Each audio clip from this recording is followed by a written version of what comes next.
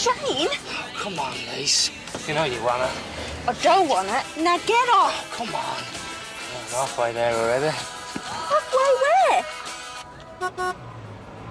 Dudley had its romantic night spots. And the only place hotter than the back seat of Shane's Vauxhall Viva was the bedsit of our beautiful English teacher, Miss Titley. Geraldine. Oh, Doug. Geraldine. I've just made a pot and thought you two must be parched. I'm sorry, Douglas. I know you're partial to a wagon wheel, but there's only fig rolls and bourbon creams, I'm afraid. Thanks, Mr. Titley.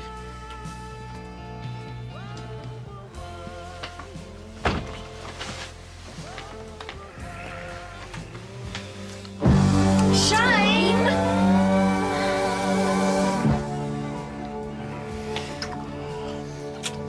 Geraldine. Oh, Geraldine. Just lending that coconut lager shampoo, you want?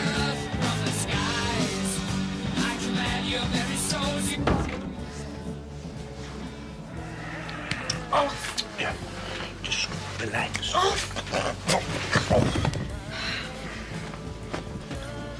We're never alone. So unromantic. We're not a couple of teenagers. I'm fed up of it, Doug. Fed up.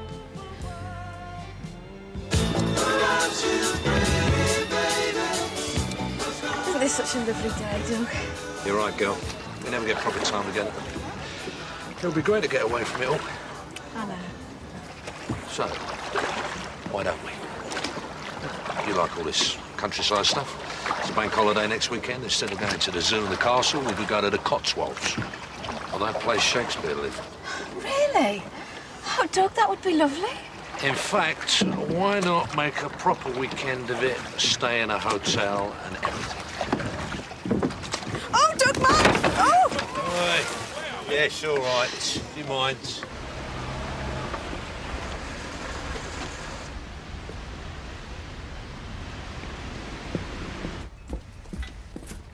Packet of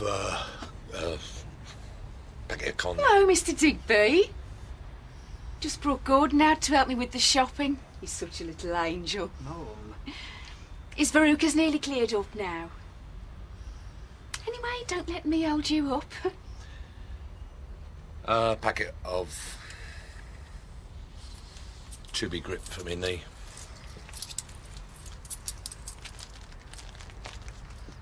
Cartilage, playing up. Some Geraldine, please. Gordon, show the man your Chinese burn.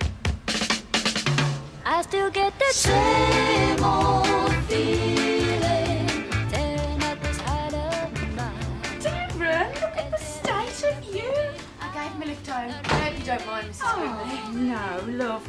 Now look you, my laddo, up them stairs and into that bath. Oh, come on now, into that bath. Just about to put the kettle on, love. Sit down. We saw your fella over the town. How long you been courting now? Oh, I ain't said the wrong thing, have I? Oh, no. In fact, Doug's just asked me to go away over the bank holiday. Oh, are you the lucky one? I remember when Baz and I first went away. Like rabbits we was. Of course, that was before he started with his bother downstairs. Oh, yes. Men, they all get their urges. Hey, men, honest can save themselves for Mr. Right. Gordon, what does saving yourself mean? Mum's not said anything about me in the bathroom. She was talking to Miss Titley about girls saving themselves. I knew she wasn't sullying herself with Digby. All this time she's been rejecting his Neanderthal urges. I knew she'd hold out for true love. I knew it. I don't think Miss Titley said she was saving herself. In fact, I think the point was that she wasn't. Gordon, what's the matter? I saw him today. Digby. In the chemist when Mum was getting me ointments. Oh, no. What? Is he sick? Oh, no. Oh, no! Oh, did I say, lads? No footy practice this weekend. I'm off. Away.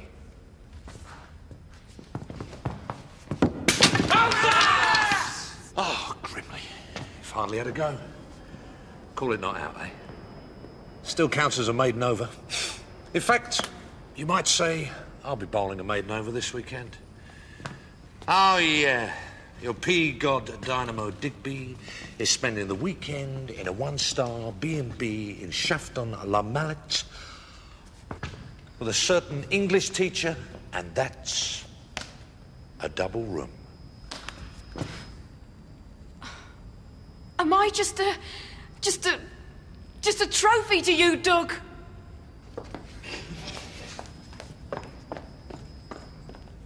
What have I told you about reading those women's magazines? You were out, Grimley. But no, you had to have another chance. Ouch, ouch, ouch. You are out.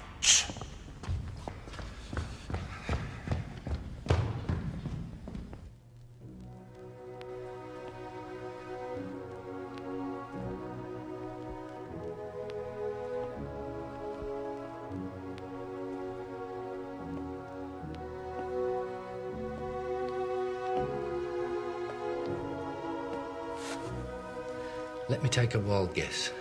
Dog-faced Digby. I'm as much to blame. I was the one moaning we don't get any privacy. Now we're off to the Cotswolds for the weekend. The prospect doesn't bear thinking about. You better make sure you have all your injections before you let him anywhere near. All of a sudden it's become a major decision. Instead of something that happens, you know, naturally.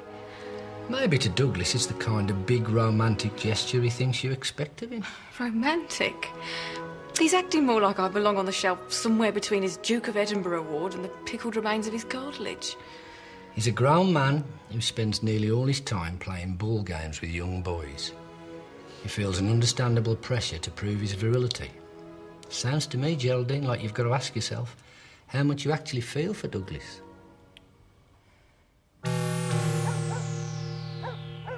This is the voice of the Misterons. I can't let it happen.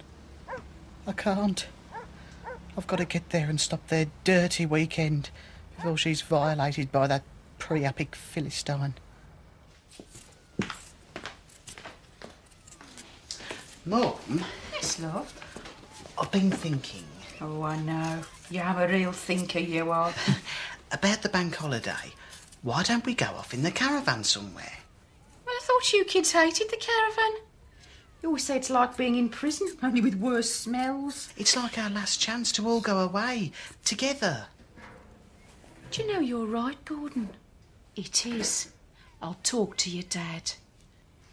The Grimleys, off in the caravan to Llandudno. We don't have to go to Llandudno again. We could go somewhere different, like... Oh, how about Shafton-la-Mallet? You wouldn't know the waitress involved. Come in. No. Oh, yes. Oh, come on, Baz, it'll be great. You need a holiday. Being on strike's really taking it out of you. No. Mostly it'll be just you and the boys. I don't want to sit in a caravan with that fop Gordon, having to listen to him go on about paintings and books and his poxy poems. Well, there'll be Darren. The other one. Don't know about him. Listen to me, Baz. This may be the last chance the three of you get to spend some time together. The Grimley men, off to the Cotswolds in the caravan.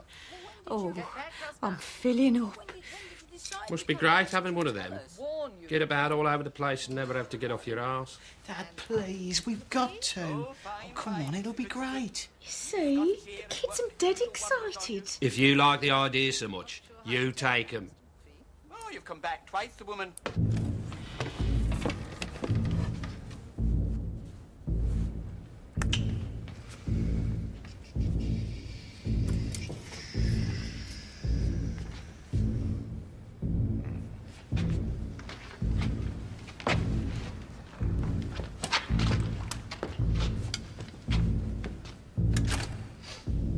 You are Doug Dynamo Digby. Women cannot resist you. You have the body of a Greek god, but obviously not that statue of a bird with no arms.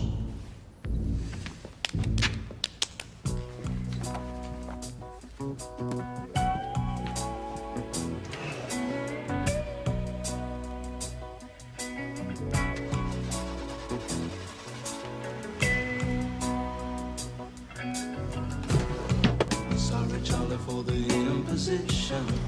Come on! Hurry up! I got the strength to carry on. Yeah. I need a drink. Go!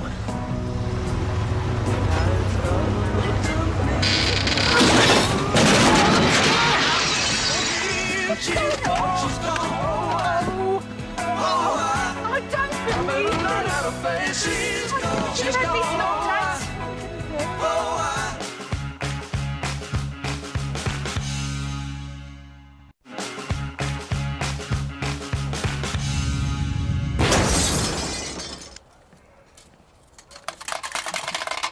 You're cheating. I'm not cheating. You are. I am not. You are. I'm not cheating. You're like a pair of kids. Mum, tell her, Darren. Whatever's got into you, Gordon? Yeah, Gordon, what you so mardy about? Why can't the pair of you play nicely? Ooh.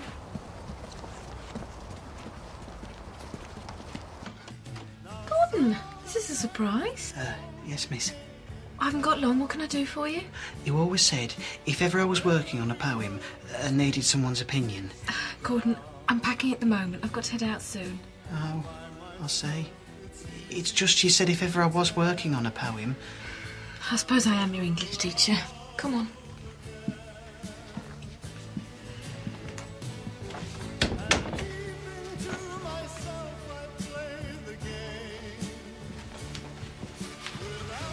Is something the matter, Gordon?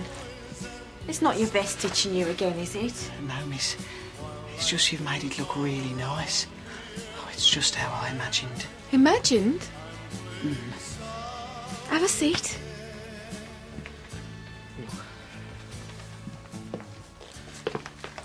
This is a different poem from usual. Go on, don't be shy. If I build for her a cage, gilded by my devotion, if I clip her wings and keep her spirits from soaring into the skies above, I can never tame her, not to spread her wings and fly, for it is not the cage, but the bird that I love.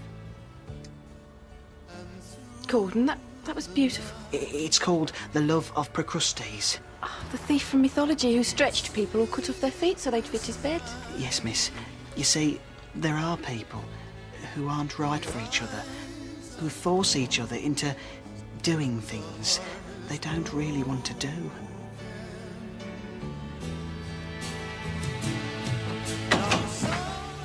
Get a shift on Treacle, we don't want to be late.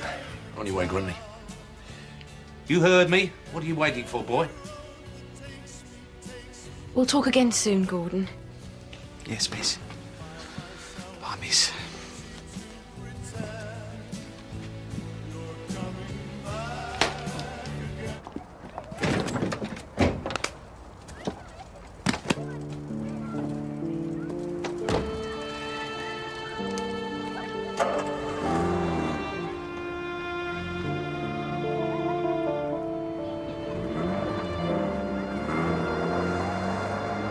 That's that then.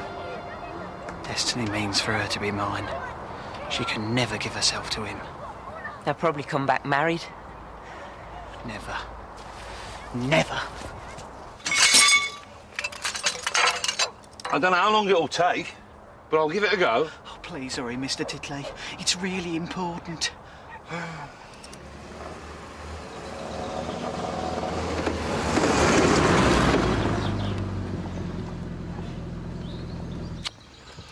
Well, we're here. Oh, Doug. It's really nice.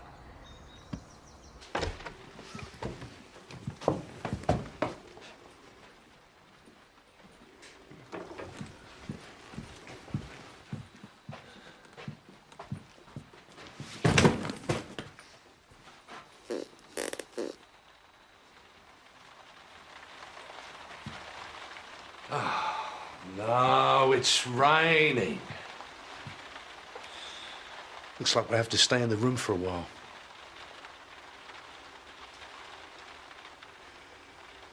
You don't ever give up, do you, Shane Tipley? Well, I just thought that if though your lot were in there, we could have your room, like. Oh, come on, Lise. If you don't put out soon, there's plenty of other girls who will. I'm a real catch, me. And you saying you'll go off with someone else? I might. Come on, Lise. Come on. I suppose tonight's no worse a night than any. Oh, great. Great. Great. 18. 19. 20. You're not going to read that all night, are you? Only till it stops raining. Then we'll find ourselves a nice little country inn. Oh, stop fiddling with me. You're always fiddling. I'm bored. Where's your reading book? I forgot it.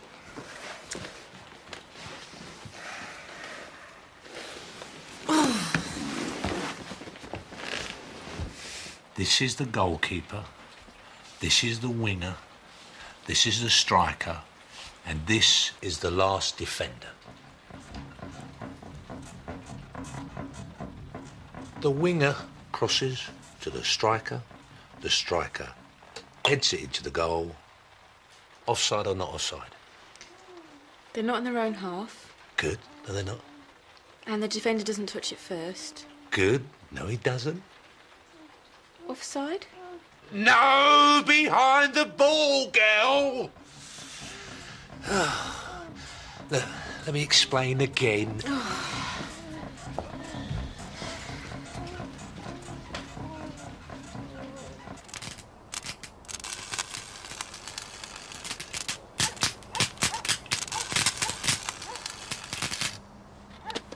There's no way round it. We need to replace this bracket. But, Mr. Holden, we can't. There isn't time. No, he's right, Gordon. We won't finish this until the morning. But we've got to get there tonight. Gordon, don't get yourself worked up. Tonight or first thing in the morning. What difference does it make?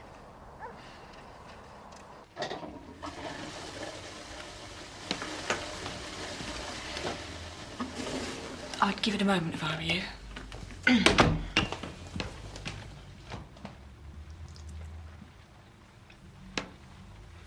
The ball his own camp, who are looking for a hard fight because they I know can have the what both bravery of is you, like. you pair of fairies. The challenge is a tough man. Your telly's miles better than ours.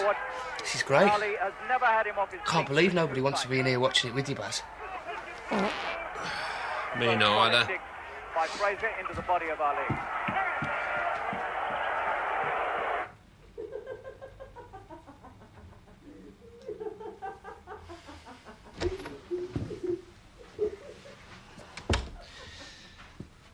Get in the bed, Treacle. I won't be a minute. Have you squeezed this in the middle? Look at it. I wore all these hairs in the sink. I must have shaved my armpits. Ugh. What's the matter with you, Doug? Do you think women's armpits are naturally bald? Have you never been on the continent? No, I just thought that you were... you know... Doug, you have actually been away with a girlfriend before, haven't you? Yeah. Well, then you know that real women have hairy armpits and squeeze a toothpaste however they feel like. I'm not some sort of fantasy you see in a magazine. OK, stop whining on. We're supposed to be on a dirty weekend. Doug Dynamo Digby. A fine figure of a man. This was supposed to be romantic. It was supposed to be about how much we feel for each other. Not some kind of dirty weekend. And Ali has never had him off his feet in 2 fights.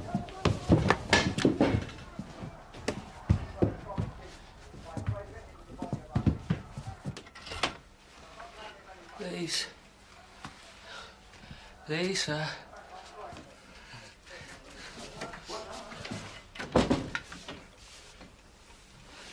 Say hello to your dream lover.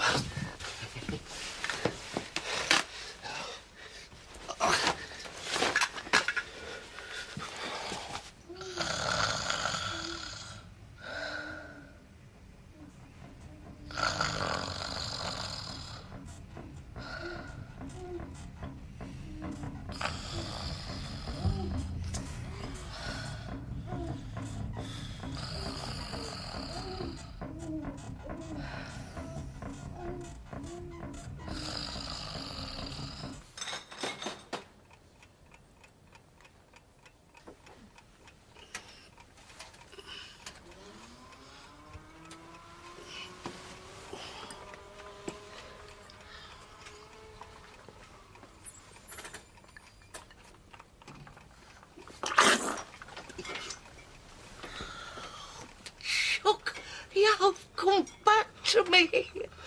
Oh, they said you were the other GI.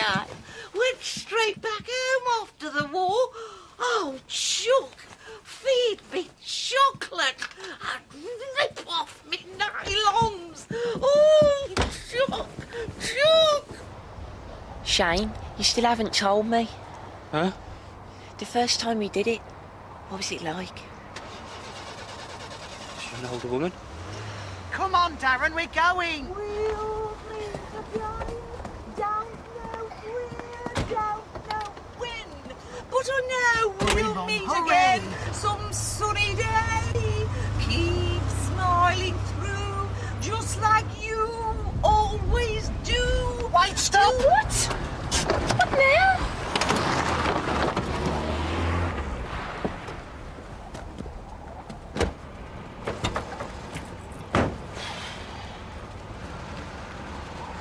You are an unromantic, lecherous ape, Doug Digby.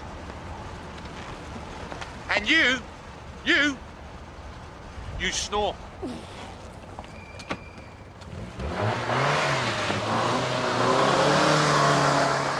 Gordon knew Geraldine had resisted Digby. Surely he thought she must be saving herself for someone cultured, someone sophisticated.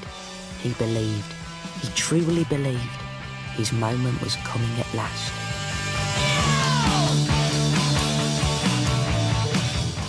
A quick look at what we've got. Another adventure for Sherlock Holmes next.